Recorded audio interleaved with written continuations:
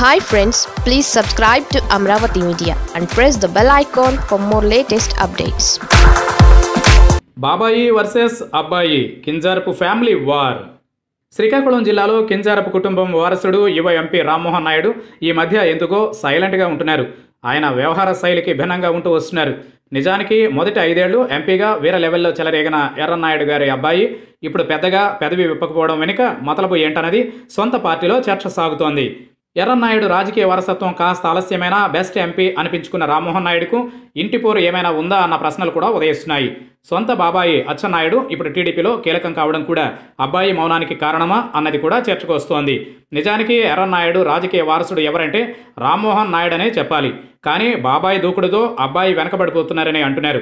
పైగా చంద్రబాబుకు కుడి భుజంగా అచ్చెన్న మారిపోవడంతో జిల్లా పార్టీలోనూ ఆయన హవా బాగానే సాగుతోంది. వాస్తవానికి రామ్మోహన్ నాయుడు ఈసారి ఎన్నికల్లో అసెంబ్లీకి పోటీ చేయాలనుకున్నారని అప్పట్లో ప్రచారం సాగింది. అదే సమయంలో అచ్చెన్నను ఎంపీగా పంపించాలనుకున్నారట. కానీ అచ్చెన్న పట్టుబట్టి అసెంబ్లీకే పోటీ చేయడం, దాని వెనుక చంద్రబాబు మద్దతు కూడా ఉండడంతో నాడే కొంత రామ్మోహన్ నాయుడికి అసంతృప్తి కలిగిందని అంటారు. దానికి ప్రతిఫలంగా ఆయన చెల్లెలు భవానీని ఎమ్మెల్యేగా నిలబెట్టించారని అంటారు. అయితే సొంత జిల్లాలో తనకు పార్టీ పట్టు దొరకకపోవడంతో ఆ బాధ మాత్రం రామ్మోహన్ నాయుడులో అలాగే ఉండిపోయిందని చెప్పుకుంటారు. ఇక ప్రతిపక్షంలో పార్టీ వచ్చాక కూడా అచ్చెన్న జోరు ఎక్కడ ఆగడం లేదు. ఆయన కనుసన్నలలోనే సిక్కోలు జిల్లా పార్టీ నడుస్తోంది. టీడీపీ లెజిస్లేచర్ పార్టీ ఉపనేతగా అచ్చెన్న కీలకంగా మారిపోయారు.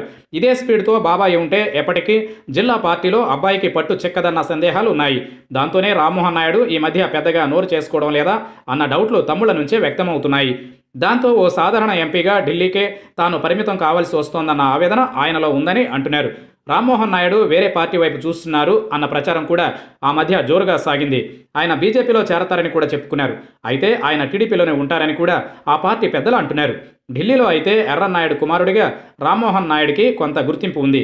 ఆయన లాంటి బలమైన బీసీ నేత యువకుడు పార్టీలో చేరితే కమలం ఉత్తరాంధ్రలో వికసిస్తుందని కూడా అంచనాలు లేకపోలేదు. మరోవైపు వైసీపీలో కూడా రామ్మోహన్ నాయుడు చేరతారన్న మాట కూడా ప్రచారంలో ఉంది. ఆయన్ని తమ వైపు తిప్పుకునేందుకు ఈ 2 పార్టీలు ప్రయత్నాలు చేస్తున్నాయని అంటున్నా రామ్మోహన్ నాయుడు మాత్రం టీడీపీని వీడరని అంటున్నారు. అయితే ఆయనలో అసంతృప్తి మాత్రం ఉందని గట్టిగా చెప్తున్నారు.